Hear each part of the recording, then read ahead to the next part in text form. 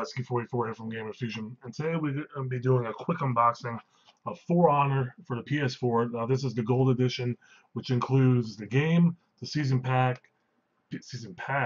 and the deluxe pack. So the deluxe pack is that second edition, which I believe is $70, or it might be 80 even. This one was 100. But like I said, it includes the season pass. Ubisoft, they like to do this with all their games. Watch Dogs, they did it with Rainbow Six Siege. So I mean, it basically costs the same price as if you're gonna buy the season pass anyway. You get a little bit extra stuff. So I usually roll with this one. But here we go. For Honor. On the back it says, "Master the art of battle with 12 deadly warriors. Fight together in visceral multiplayer combat and class against Apollyon, I think, in the epic story campaign. Exclusive items to the battlefield, so you get 3 unique helmet crests, special execution smoke effect, deluxe edition emblem, 7-day champion status. Season pass is going to include 6 all-new warriors, which 1 week early access. You also get Day 1 War Pack, which is 3 scavenger crates, exclusive emblem, with 30-day champion status.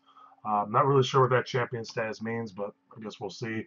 It's 1 player, 1 to 8 network players, 40 gigs minimum, DualShock 4 online play required, remote play, and PS4 Pro enhanced. So it's got all the bells and whistles there for this boy. On the front here, it does say internet connection required. So this is one of those games that you have to be connected to the internet, which I hate when they do that, but whatever. So inside the box, we're going to have a code for the Gold Edition, so I'm not going to show you that one. And then got another little advertisement here for some extra stuff. You know how they go. And then there's the disc. Pretty cool. On the side, just like any other Ubisoft games, the title, and it's going to say Gold Edition, much like how Watch Dogs 2 was. But yeah, there you guys go. For Honor for the PS4. Hopefully you guys enjoyed this. Like I said, it is remote play and PS4 Pro enhanced, which is always huge for me with PS4 games now. I mean, I have the PS4 Pro. I want it to be used, and Ubisoft has been good on that. So hopefully you guys enjoyed. Leave a like, leave a comment, hit me up on Twitter at Lebetsky44. As always, guys, remember that Gamerfuzion empowers the gaming. Peace out.